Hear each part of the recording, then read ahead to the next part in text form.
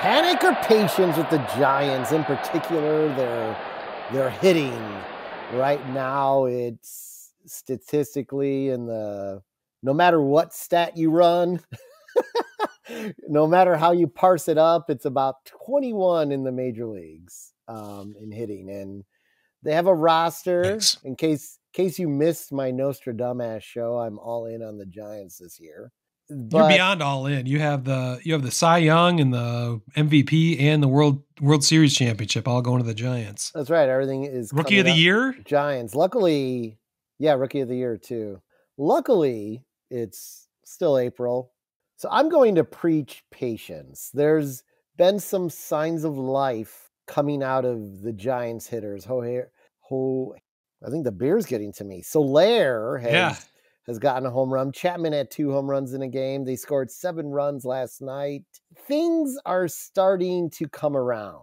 And I think by the time we roll into mid-May and Blake Snell is able to actually pitch a normal amount of innings because of limitations right now, and Rusty. Yeah, he made his first start, didn't he? Last night, 3 innings. Couple nights ago, yeah, it was only 3 innings. Part of it was pitch count. It took him a lot to get through that. Ump was a little stingy, but whatever. I didn't expect him to go out and have some lights out performance, especially since he didn't have a normal spring training. So I think as the season continues on, the Giants are going to start getting some momentum. The only thing that was, really frustrating to watch is unfortunately they had to play the Dodgers right off the bat, and that series did not go well. And it was really frustrating to watch, but I'm confident currently at 5-8 that they will turn this thing around. To your point, the Dodgers lost 2 out of 3 to the Cubs. They are on paper by far the superior organization. You're welcome. And I didn't thank you. You didn't play in the game. And so I think it's going to work out fine for them this year. So I'm sticking with patience. But yeah, one of the surprising highlights, and this kind of falls under the mystery of similar to Garrett Crochet, and this guy's been a reliever and he hasn't pitched that much. He's been injury prone. Well, the Giants are doing the same thing with Jordan Hicks. Let me give you Jordan Hicks numbers. He's 2-0 with a 1 ERA over 3 starts, 18 innings pitched, 13 strikeouts, and a .833 whip. This guy has been a reliever most of his career. He's coming off an injury just like Crochet, and he's been pitching lights out. So again, this goes back. Is he going to be in the same boat as Crochet, but they know they have Robbie Ray coming back at the midpoint of the season?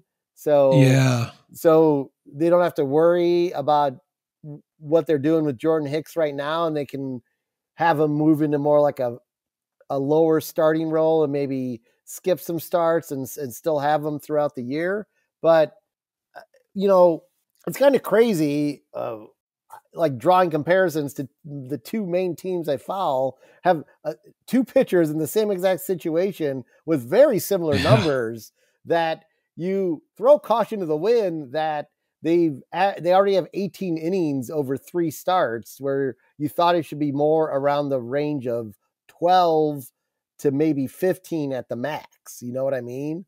So, but I guess you're riding the hot hand, and Jordan Hicks has been, it looks like the Giants made the right move. So hopefully they can build up his arm strength and things will work out there. I think your Robbie Ray theory makes the most sense. He's coming into the second half of the season, hopefully, to fill in that role. That is a plausible plan. Like, if you're gonna try to get the most out of Hicks, like, then you can know that former Cy Young Award winner is coming into your rotation after that. That's a plausible plan. White Sox are doing. I'm scratching my head still, but yeah, right. Well, that's true. Of course, you're in a contending window where the White Sox are not. Yeah. So that might be another difference. But yeah, I think that makes some sense. Yeah. Yeah, it'll be a rotation full of former Cy Young winners. So hopefully they live up to the billing.